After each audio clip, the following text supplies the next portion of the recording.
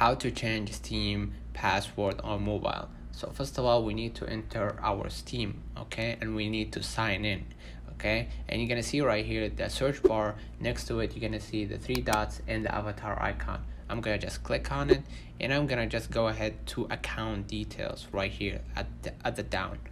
And as you can see right here, this is my account settings.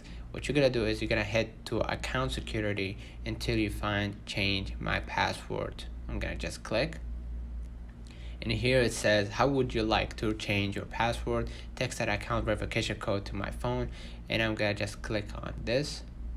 Alright, and I'm gonna just wait for a few moments, and as you can see right here, I received a message, and I'm gonna just continue. Alright, and here as you can see, it says change my password by entering your new password. So I'm gonna just type in my new password, and I'm gonna just right here, and I'm gonna just re-enter to make sure that this is my new password.